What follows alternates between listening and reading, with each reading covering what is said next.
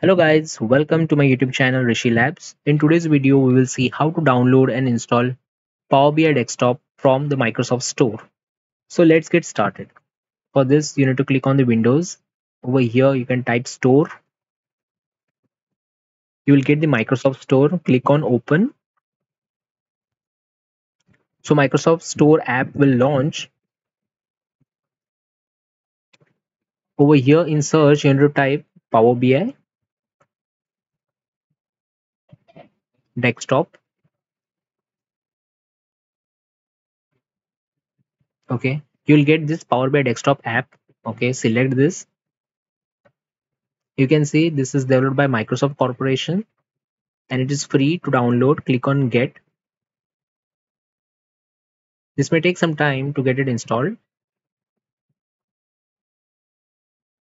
So there are some pros and cons installing Power BI Desktop from Microsoft Store. Talking about the pros, you will get automatic updates. So that's the plus point. So from the Microsoft Store, this Power BI Desktop will be auto updated and you will always have the latest version.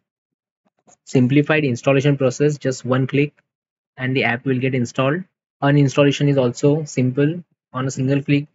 Talking about the cons, you don't get control over the updates. Like if you want to install any specific version of Power BI, you cannot do that from this link. You will need to download a separate Power BI desktop from the Microsoft website. Over there, you can also download the previous version or any specific release. If you want, you can download over there. All the stable release and stable features will only be available. So you will see some difference in the features in the Power BI desktop downloaded from Microsoft Store and their website. Power BI desktop has got installed. I'll click on open. I'll close the Microsoft Store.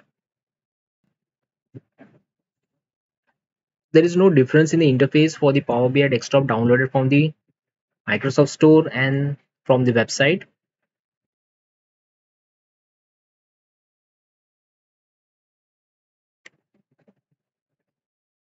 So by popular demand, they have added dark mode. Just select on dark mode. Wow, it looks cool. I'll switch back to light. Close this tab. You can see Microsoft Power BI desktop.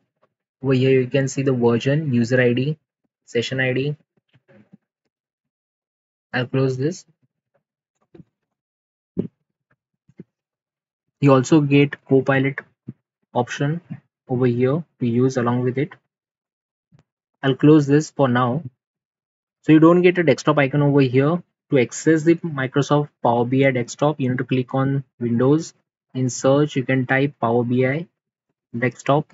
You will get the app icon. You can click on open. So that's all for today, guys. Do subscribe to my YouTube channel Rishi Labs. Thanks for watching.